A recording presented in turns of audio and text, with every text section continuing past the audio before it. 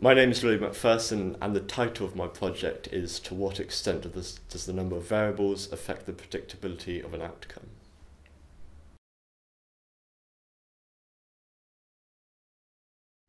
So I've always been interested in football, and combining this with maths I found very interesting. I've always been interested in stats. I've always followed stats, questioned why they're the case. So this was perfect for my project, and I was able to link maths with this to prove several hypotheses. The subject of predictability came by looking at finance of football, and I found there was a very strong positive correlation between the level of finance and league positions, such as clubs such as Man City and RB Leipzig, who had strongly been influenced by financial investors, and as a result, Manchester City, for example, are now one of the best teams in Europe.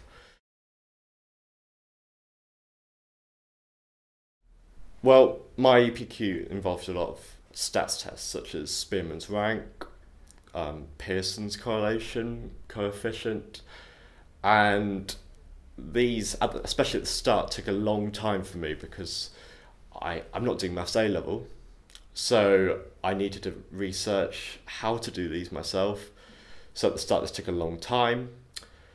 Often I came to a lot of dead ends as well, so I was correlating a lot of different factors such as TV revenue and league position. Often these came to no correlation, which was frustrating at first. But I learnt to just enjoy the process and expect these dead ends. And as I progressed, the stats tests became more easier as I became more familiar with them. The talk as well, I found very tough. I haven't got a big experience of speaking in public, so I found this very nerve-wracking. But I found that a lot of practice at this meant that I was able to do it how I wanted to. But this was quite tough.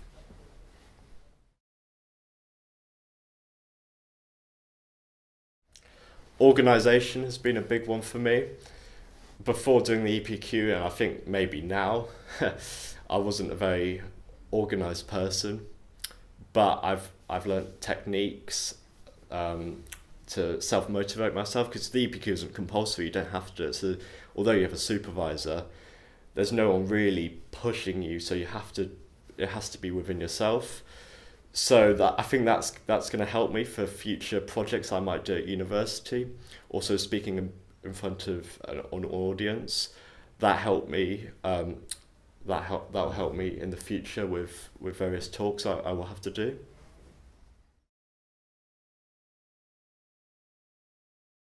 I would only recommend the EPQ if you have an area that you find interesting. So for me, that was football. That became the main focus of my project, and I think it's pointless doing it just to get your grade off at university down.